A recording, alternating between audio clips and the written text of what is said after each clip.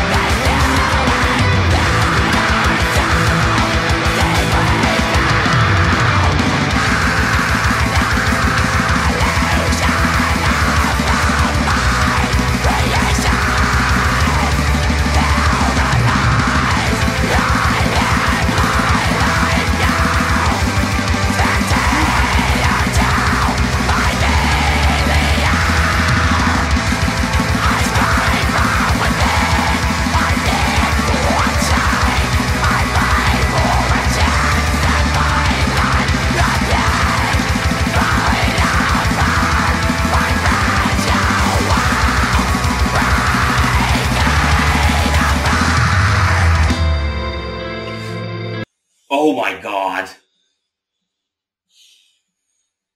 It's so good. What it is the Do. But better. Yeah. Okay, so it's in many ways similar to the first album, but this is the thing with this band. It feels like going out of the house after a week's work of sitting in a room staring into a laptop and going out there and getting out of the city and touching dirt. Yes, that's how this band feels. And there's this harmony that's so healing. That's how it feels. And that discrete sort of orchestral layer or keyboard layer or sample layer or a layer of something that's atmospheric in the background that just adds this light to it because there's this chaos to it. And yeah, I'm gonna stop talking because I sound like I'm on drugs, but that's the point. It sounds like black metal, except it sounds good. Yes. And you can hear it. We're gonna go there again. Prog musicians make black metal that you can hear. I mean, I'm not sure these guys are necessarily prog. They're prog enough. They're prog-ish. They're prog enough for my inner prog nerd to decide they're prog so that I can feel good about listening to them. It's about me again. Yes.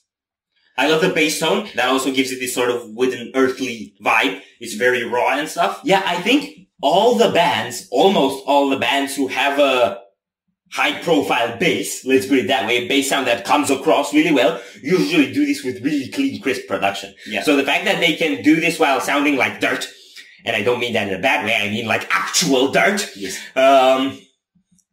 That's really unique and it's really amazing. I don't know how much work goes into their mix, but I'm sure it's a lot of precision to make it sound precisely as not precise as you want it. Yes.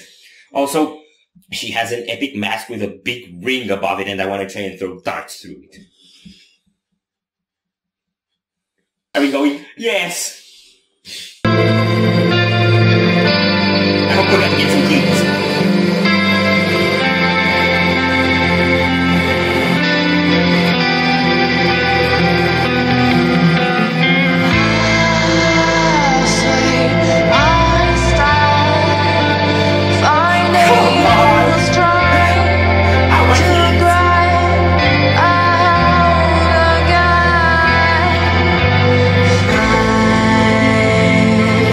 For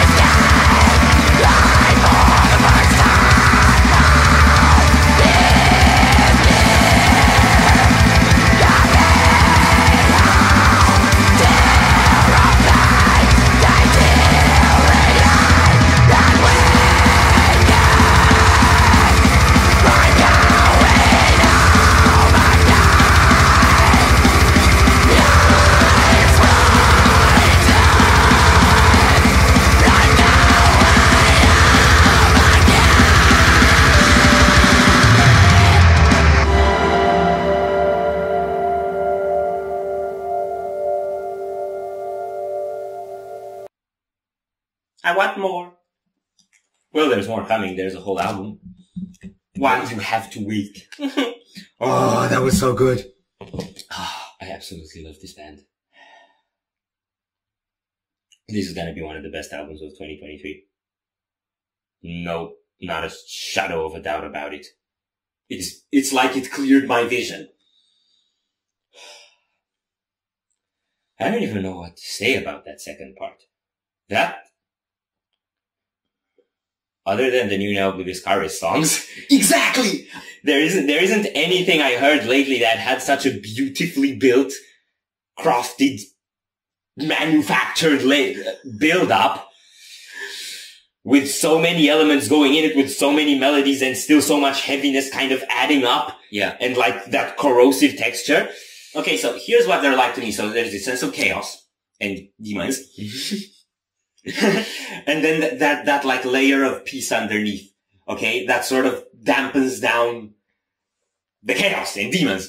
And when the cleans come in, it's like they reverse. Like the chaos takes a backseat and the peace comes forward. That's how it feels to me. And that's what happened when we hit pause and when we had that little build up. And then gradually they turned around again through the second half of the song. I would say that build up is also the most new thing. Like the rest of the song sounds kind of like their style from the previous album, but that part was new. And yeah, I also definitely got Neo Viscaris vibes on the drum patterns with all the tone work on the build up and stuff like that. So that was really, really, really cool. The guitar solo, yes, the guitar solo was phenomenal. And the footage during the guitar solo was phenomenal because it had this big, epic, sort of breathy vibe to it. And at the same time, they will show you waterfalls with moss on them. And I was like, want to touch now. Yeah, man, it reminds me of my mountain trips. Yeah, we used to go hiking a lot in our teen years. Yes. Now we're couch potatoes. Yes. Potatoes! And university slaves. Yes. And we live in laptops, which is why we need to get our nature from laptops. And thanks to the do, we can! Thank you, guys. I want to go out in a forest. I want to go in a forest and listen to this song and to awaken from the dark slumber by Winter Sun and to some black metal. But like without Satan. Oh no, Satan will do. But I have to go at night. Satan is peaceful to me. He's a wholesome fellow. I think we're done here. Shout out to the drummer. Shout out to the drummer. That drummer is insane. Yes. And shout out to the vocalist, like, bro! Yes. It's some of the most insane black metal vocals that you can hear that I've ever heard. And some of the most intense sort of stamina and resilience. Yeah. Like the long notes and like, when do you breathe? She's one of those vocalists that have a grudge on air. Yeah. Who don't breathe in, ever. I think we're done here. So if you enjoyed this reaction, we'd greatly appreciate the likes and shares. And if you want to see more, don't forget to subscribe with bells on. Thank you very much for stopping by. We hope you enjoyed your stay, and we'd love to see you back at the Windmill very soon. Cross it out.